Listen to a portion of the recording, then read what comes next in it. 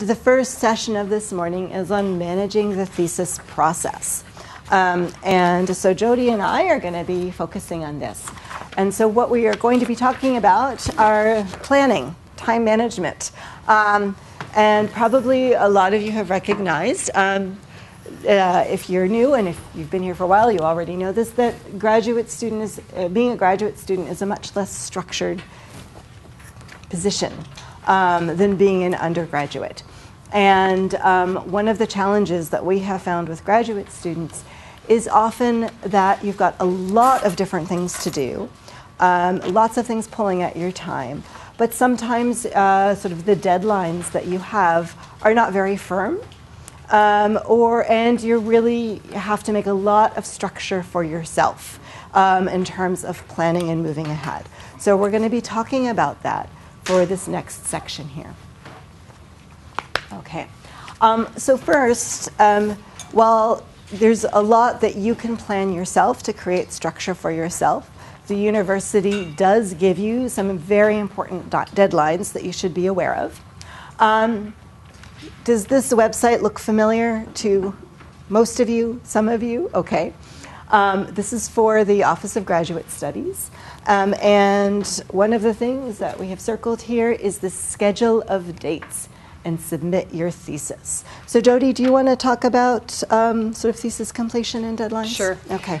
So if you aren't familiar with this website, start to troll through it. Start to become familiar with it. So under the schedule of dates, you can print off... Oh, I didn't bring it. Here. Do you want that? No, that's okay.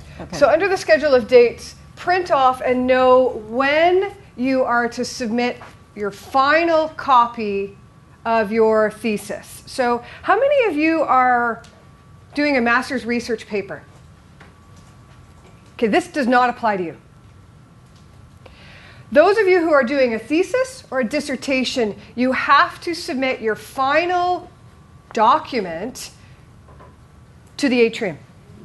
I'm going to talk about the atrium this afternoon in Part B. So there's very tight deadlines that are attached to this submission process.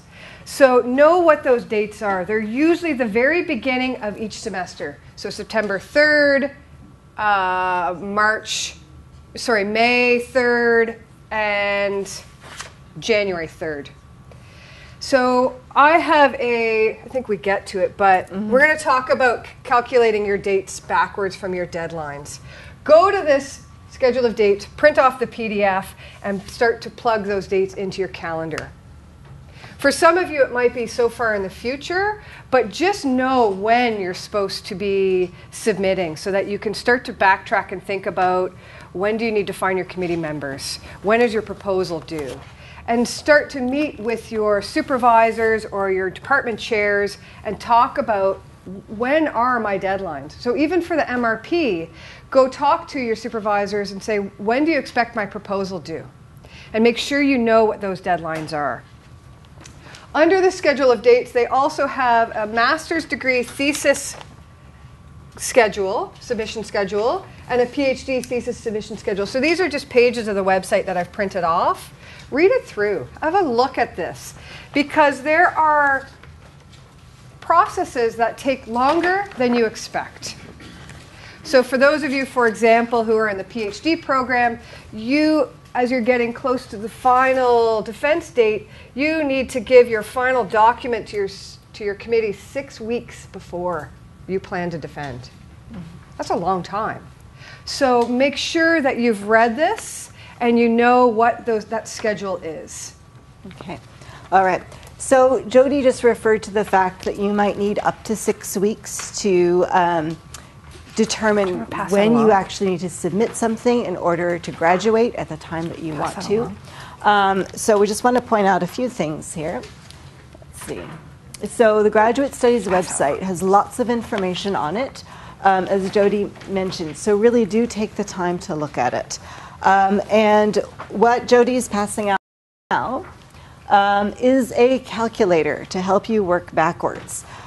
Because especially, I think, if you are doing a master's paper, which both actually the master's and the PhD, you need to figure out how much time you have. So we're not going to go in depth on this handout right now, but it is a very good tool to use to help you start that planning. So that if you are planning to graduate, let's say, next semester, this will give you a sense that by mid-February or earlier, you need to have a draft ready.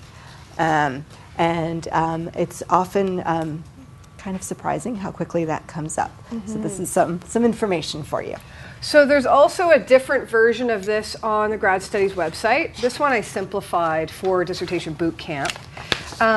Note the graduate deadline, the date to apply to graduate is quite early. So know what those dates are. You can sit down with myself or Lenore or Joanna or Jason Dodd, who's a colleague of Joanna's, and work through this. So sometimes it's nice just to sit down and talk it through with somebody, get the big calendars out that we handed out, one of these, and start to work backwards. And then as you have set up your committees, or maybe you already have them set up, sit down with them and get them to sign off on the dates so that all of you are on the same page for your schedule of dates. Okay. All right. So we're going to move on. So we've just given you this handout, but as I said right at the beginning, often the sort of the management aspect of managing your time, planning your thesis, kind of going from point A, that I've started my graduate program, to point Z, I've actually graduated with the degree I intended to come in with. It's an extreme. I have this graph up here because it's an extremely non-linear process, and I think that one of the issues around managing your time is a lot of people think, great, I will enter my program, I'll do my coursework. As I'm doing my coursework, I'll get some great ideas. I'll develop my thesis proposal. I'll finish my courses. I'll start working on my thesis. I'll work on it regularly, and then I will graduate. And it will be done. And I saw a few little smiles because some of you know it's not really the way it works. And what happens for most students is that they find that there's this interconnected pattern where it's not as if they do one thing and it's done and then they do the next thing. It all intersects and interweaves together.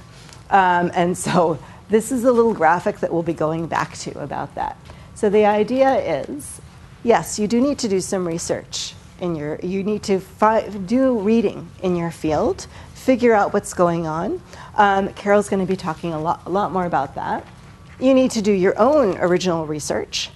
You need to do writing, but it's not as if you do one and then the other and then you do the other and it's done. And so that's one of the challenges that I want you to be thinking about, is how do you manage doing all of these things sometimes at the same time? And they're all at different stages sometimes. So it's a lot to handle, and that's something that we'll be giving you some strategies for. So the question I have for you right now is, what do you do to enhance your productivity on your thesis work? Even if you have just begun as a graduate student this fall, I'm sure there are some things that you are doing and thinking about to be as productive as you can, because you have a lot going on. So I'd like you to take a few minutes, turn to the people next to you, groups of 3 or 4, and what I would really like you to do is, first of all, if you don't know each other, very quickly introduce yourselves with your name and your program. And I'd like you to do about 3 minutes of brainstorming. This is really fast, on some key things that you have found really helpful. And then we're going to come together as a large group. We're not going to hear from each small group. We don't have that time. But what we do want to pull apart are a few of those key things that have been mentioned. Because every time we do this, groups come up with lots of interesting, creative ideas. And it's a great way to hear from each other. Okay? So look around you, find some friendly, smiling people. Introduce yourselves, and I'm going to see where you are in like 4 minutes. Okay? Okay, I'm going to give you 30 more seconds. In your group, find the thing. the idea that was the most unusual one, the best one, the most helpful one, and then that's what I'm going to ask you to share with a larger group. Okay, 30 seconds. Of everything that you've talked about, what's the idea that you'd most want to share with others? Okay, all right, yes. We mentioned staying involved through extracurriculars or volunteer work and whatnot, and through that enforced structure kind of forces you to think about, okay, well, I have to stay on top of my course work or my dissertation work so that I don't fall behind. Okay, great. Because I'm doing these other things. All right, so both sort of keeping a balance, doing things besides being a graduate student, but also making sure that you do have some structure because that actually is helpful. And people find that they're more productive if they have a lot of things going on. It's actually much easier to procrastinate if you have an entire day to write your thesis than if you say, well, I have a block of an hour here, then I have to do this other thing, then I have another hour here, then I have to do this other thing. So that's actually a key thing for keeping in mind, is that if you have the long, unstructured blocks of time, start thinking actively about what you can do to put some structure in place. Okay, other ideas you'd like to share with the group? I did hear talking. Here's one. Yes. We were talking about spending more time on campus, because sometimes when you stay home and work, it's just much easier to get to work. Okay, so finding a place where you are less distracted. For some people, working at home is their good place. For other people, working at home is disastrous, and finding a place on campus is better. Other people even like to move from one place to another, but finding a good, productive place is, I agree, very important. Okay, any other things that you would want to highlight to the group? Yeah? I was saying it's that you're the average of your 5 closest friends or the people that you spend the most time with. Mm-hmm. So if you surround yourself with your academic advisor, other master's students or PhD students, you should be in a good group to sort of seek advice and guidance. That's a great idea. Yeah, it's looking at the people around you and making sure you're in a positive environment. If you look around you and you realize you're not in a positive environment, then it's choosing to leave that and find something else that's going to work more for you. And if you're new, sometimes it takes a while to figure out, well, where do you study the best? And where are you most productive? But that's important. So we've got a few things here too, which I'm sure a lot of you talked about. A lot of these are about reducing distractions. We're also going to talk a little bit about some goal setting. So that too can be very important as well. We've already talked a little bit about keeping some deadlines with your committee, with your advisor, creating some. And we're going to be talking in a bit more detail about creating a daily log, which is a tool that can be really useful. Okay. By the way, we will sort of be giving these slides throughout today to everyone who has signed up, so you will have access to this. So to look a little bit at planning, there are lots of ways to think about how you're planning. So one of those is that long-range plan. And of course, lots of people have to-do lists, they prioritize. One thing to think about are start dates. A lot of people get focused on deadlines. When is it due? When do I have to finish it? What I would encourage you to do, along with creating your deadlines, is create your start dates. When do I want to start this aspect of my work? If I'm going to submit a draft of my research proposal to my advisor on November 10th, when do I want to start writing that draft? And actually write that down and record that in your calendar. Because that is a way that you know to get started. And that also will help give you structure. Oh, this is when I'm supposed to begin this aspect of my work. And you can do that with lots of different things. So I'm going to show you a few examples of range planning. A lot of people will actually use a tool like Excel to do some planning. So the font here is small. This is the plan actually just for a literature review, where somebody has written down that they need to write the literature review. They've broken it up into as many sections, as many little details as they can think of. Meet with advisor, discuss with advisor, finalize my research question, begin researching, outline how to write about it.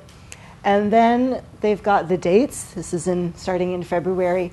And they've blocked off when they anticipate that some of these things will happen. I believe in this one, this person meets every other week with their advisor. And so they've done some of their planning around that. Okay. So whether you like Excel or some other format, this is also a strategy that you can use where you can go from, I've got this large thing to do, I have to write a lit review this semester, to what are the actual steps involved. Joanna, can I just add to that? Of course. So a plan like this is brilliant, but always expect obstacles or delays. Yeah. Right? So don't become so fixated on it that if you don't meet that deadline, it all falls apart. This is a dynamic process. Grad school is a long-term commitment. So you continually need to come back to your plan, reevaluate, reset your dates and your goals, always in communication with your advisor or whomever. Mm-hmm. So just because you don't get your research question done in this week doesn't mean you failed. It means that something came up. You need to reevaluate how you're breaking down your short-term goals and reset those dates. So remember, it's a dynamic process. Mm-hmm. Yeah. Thanks, Jody. Another type of long-range planning, because some people say, well, that first example was all very much based on one person's work and not dependent on anyone else. But some of you might be working in a lab situation or with a group where part of your work is also dependent on other people. And you need someone else's lab samples in order to do something else. And so this is just an example of a long-range planning where there's a different color for each person in a lab. So this particular student has plotted out, again, they've really broken down what they need to do in the lab, but then they've also broken down who's doing what and how that all comes together. So that then, for your individual part, you can kind of see, well, this is where I fit in. Okay, I can't start possibly doing this analysis for another 4 weeks because this other person in my lab has to do something else. So what am I going to do for 4 weeks while I'm waiting for those samples? And then you can go back to whatever other plans you have and start saying, well, these are some things that I can do while I'm waiting for this other aspect. And then working together, to have everything mapped out can often be really helpful for everyone, because then you can see where you're going as a collective. Okay. So breaking it down a little bit more, that was long-range planning. And of course, these are just sort of small things that we all do. So find some way that works for you. A lot of graduate students say that they'll do multiple things. We did pass out just 4-month calendars, which some people like. You also got some timetables here. And I'm just going to pick this up real quickly. A couple of things to do with this. Some people just like it for the task list. Write down what you've done. I think something really powerful about having a weekly view of this is that if you use it over the week, you can see both what you've done and what you haven't done. But it can also give you a balanced view. So after a week, you can go back and analyze it, and you can say, okay, I really did a good job on keeping on track with the reading that I have to do. Every day, I checked off my reading. Great job. But then you can also look for the gaps and say, well, I was supposed to do writing, and I think I got 2 hours done on one day. So then once you have that information, you can go back and evaluate it. Because you might find some days you don't have a lot of time perhaps for your thesis work, maybe you're TAing, but you want to aim for this balance over the whole week. And so it can be a good analytical tool, whether you use this, whether it's an Excel sheet, whether you use your GriffMail calendar, it doesn't matter. But some way to keep track, not just of what you plan to do, but what you actually have done. And then to actually go back and evaluate it, because part of it is learning and making changes as you need to. On the flip side is a timetable. A few people that I've spoken to really do use something like this to plan things out hour by hour. But a lot of people find that they just get too stressed out, and it's not flexible enough for them. quick tool for those of you who procrastinate or who have one of those times where you're like, I've just been busy for 8 hours, but I couldn't tell you what I've possibly done. An exercise in self-honesty. Take this or something similar. At lunch, dinner, and bedtime, take 5 minutes and record what you actually did in the 3 to 5 hours previously. You really have to be honest with yourself. You can't say, I read when you actually cleaned your apartment. You have to say, I cleaned my apartment. But this can work in several ways. One way is that some people say they feel so guilty about writing just for themselves that they clean their apartment when they should have been reading, that it actually makes them more productive. Another thing, too, that people say is that it's a good analytical tool. If you can keep track for a few days, you'll start to notice patterns. For example, every morning I never get started until 10. Okay, if you know that, then maybe don't plan to do something really important before 10 a.m. because chances are you're not going to do it. Do something that's perhaps a little easier for you to do if early mornings are not a good time for you. So it can be a reflective tool as well. So that's also a tool for you to use as you're thinking about how you do your planning. Okay, so we're going to talk a bit about writing logs. This is, I think, a very effective tool for you. Jody, do you want to come up, or I can pass those out? Sure. Okay. Okay, so this came out of quite a bit of research, and then we implemented it first with the dissertation boot camp, and then we implemented it into the faculty writing retreat, which is like DBC for faculty. And at first I didn't like the idea because I can't stand the idea of journaling. It bores me. Some people love it, I hate it. But what we found out was that those who are successful really do keep a writing log. So the way this works is one of the things that we teach in the week long of the DBC is setting daily goals. So just step away from this for a second. So we sit down and I've got 2 hours this afternoon. So what am I going to do? Well, I'm going to write that article for that journal. It's not a realistic goal. I'm not going to get that done in 2 hours. So I really need to think about what's my small goal that I can get done in 2 hours. So over the course of the dissertation bootcamp week, what we've discovered is that at the beginning of the week, we're not very good at setting goals because they're too big and we don't reach them. By the end of the week, we really understand that my goals were way too big here. They need to be really small.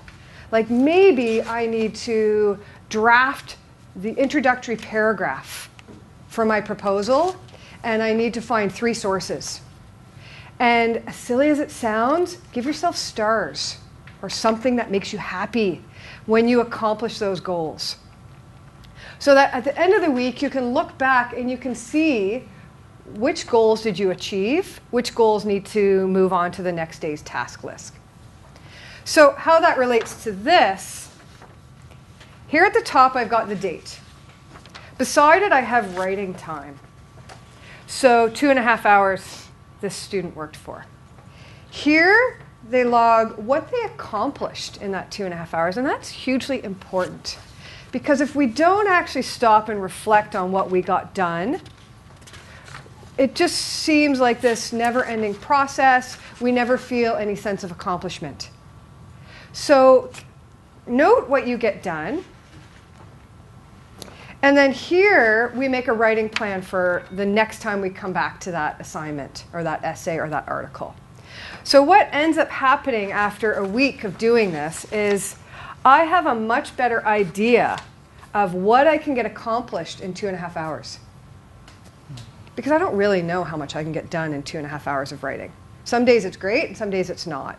So if I start to do this for a week or 2 weeks, I have a much better idea of what can I get done in 2.5 hours, so that when I sit down tomorrow and I do my daily goals, I can be more realistic about it.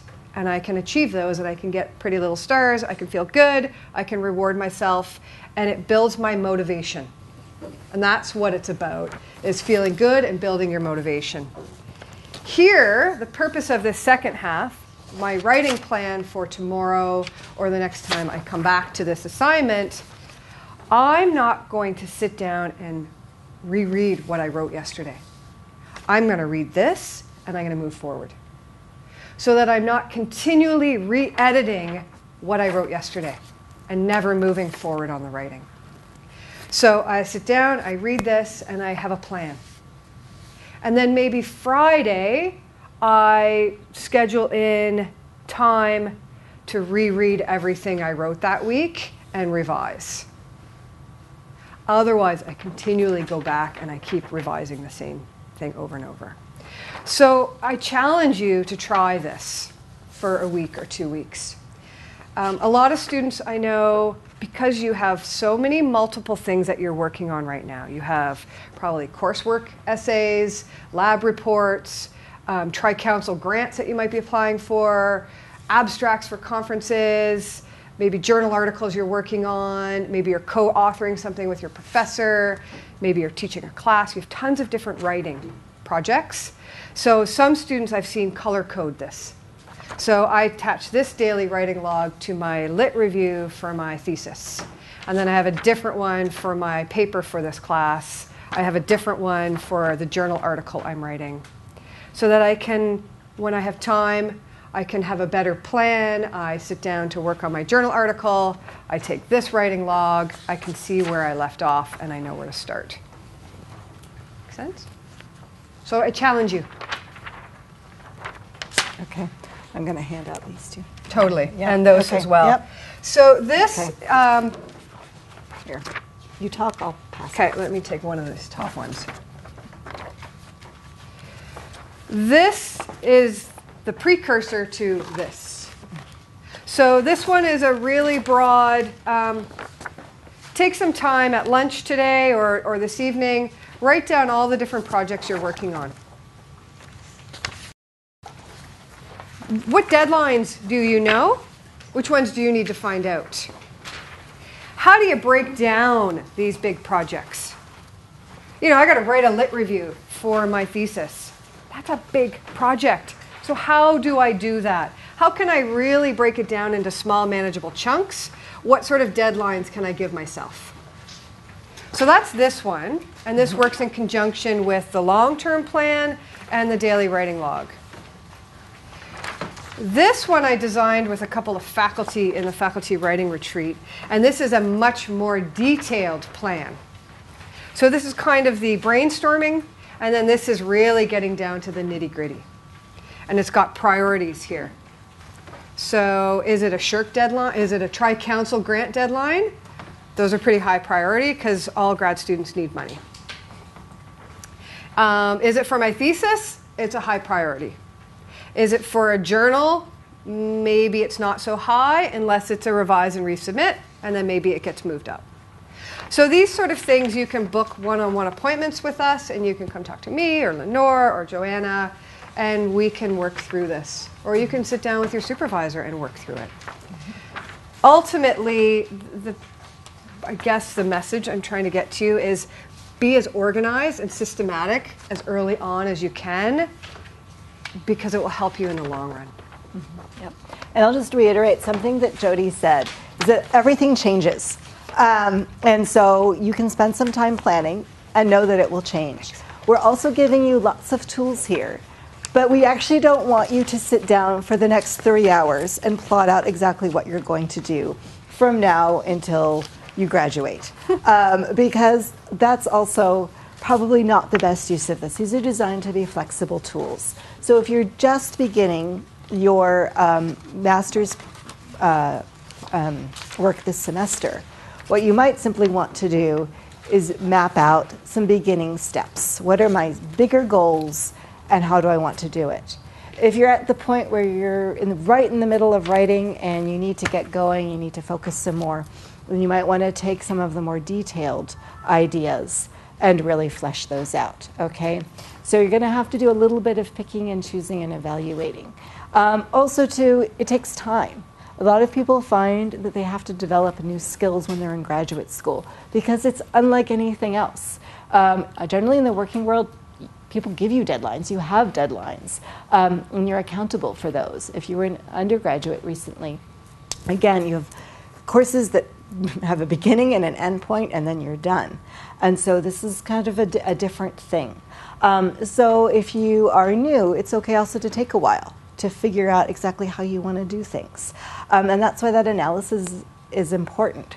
So try something out, and then if you say, this doesn't work, well, I'd say, well, try it a bit longer. And if it still doesn't work, then you need to sit back and think, why doesn't it work, and how can I tweak it? Or how can I do something else that will lead me where I want to go? And again, this is where we come into play, because we can be a sounding board for that. So a few other things.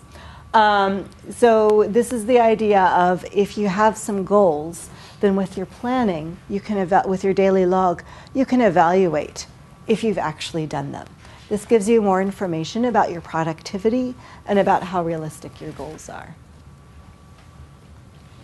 I had showed you that big Excel sheet. So the idea is, this was the Excel sheet with the literature review. There's just kind of like a big purple block here for about 3 weeks. Beware of those big purple blocks, because what does that mean when you actually sit down on Monday morning of March 11th to do something related to a subtopic of your lit review? So when you see sort of a larger idea, then you want to break it down into some of those daily goals. Okay. If you remember at the beginning, I had these little gears, and they're all working together. And I just wanted to emphasize that to you. So you are doing your research on your own original research. You're doing reading, learning more about what's going on in your field. You're doing writing. You're also TAing, applying for grants, taking courses, all kinds of different things. You could have a lot of different wheels spinning around here. But there are a few key things to keep in mind, and I actually really like some of the things that you discussed at the beginning, because those are really key to keeping everything organized and being productive and being efficient. Talk to people. That's really important. And not just sort of social connections, of course, outside of being a graduate student, but maintain social connections within your department, not just with your advisor, but with other faculty members who can assist you, give you ideas, and support you in your work, with other graduate students. You're part of a community sharing information. And often it's sometimes that little conversation in a hallway that leads to a great idea, or all of a sudden somebody says, oh, well, I can help you with that analysis. I know how to do that, or I'll show you how to do it. And then you've just saved 2 weeks worth of work because somebody you happen to meet says, sure, that's my specialty. I'll help you with that, or I'll lead you in the right direction. So it's finding a balance between that time that you need to do your work, but also maintaining connections within your area. But again, it's about prioritizing and thinking it through. So think of the thesis process as a conversation. So that means that it's not just something you go off and do and then you produce it and that's it. I often say that when you're even reading, you're reading a literature in your field as if it's a conversation. Different people are talking to each other through the written word to explain their ideas around a certain phenomenon. When you're writing your thesis process, that's also part of a conversation. And it's ongoing. So your thesis is not actually going to be the end-all and be-all of something that's going to save the world. It's part of that. And that's something to keep in mind as well. Again, look for mentors. Your faculty advisor is sort of an obvious one, but there are lots of other people around who can be successful mentors. So that's just something to keep in mind, particularly as you're starting out. Okay. Start before you're ready. This particularly, I think, applies to not coursework, because you have somebody telling you what to do and when it's due, but to your thesis work. If you've ever been like, well, I've just got an hour. I'm not going to start working on my lit review because it's just a really big job, and I need a full day to start. What you need to do is remember that's not actually a very productive mindset. We've just given you umpteen charts about breaking things down. And if anything, I want you to leave this 50-minute time period thinking that, yes, there are actually probably many things you could do if you have a half hour of time or an hour of time. So if you have just a little block of time, jump in and get started. In terms of when I look at people who are productive as writers, it's because they write a little bit all the time. They don't wait for inspiration to happen before they write. Even if they feel they don't have many good ideas, they write. And that's what you need to do. And Lenore and Jody, I think, will talk a lot more in some of their sessions throughout the day on the idea of writing and writing constantly. The other thing, too, is don't wait to do all your research before you start writing. That also won't happen. You're going to do some reading, you're going to start your own research, you're going to start your writing, then you're going to say, oops, I need to go back and do more reading, and that's okay, too. So you're going to start your writing, and you might feel that you haven't done all the reading that you need to do. That's okay. Start anyway. And you can go back to it as you need to. And finally, focus on the process. Instead of looking like a stressed out lone swimmer trying to reach the end point, you're in a community. And you might not always feel smiling and happy all the time while you're doing your graduate work. But the idea is that you are with a group of people and you can learn from them. And you're in this experience together, and that can be very useful to you. And so that's also something to keep in mind, too, that it's not so much that you have to publish the perfect thing, but you are in a learning process. And by the time you finish, you want to have learned a lot more than when you started out. And there are lots of ways you can do that. So that's also something to keep in mind. Okay, so we are going to end here for this first session.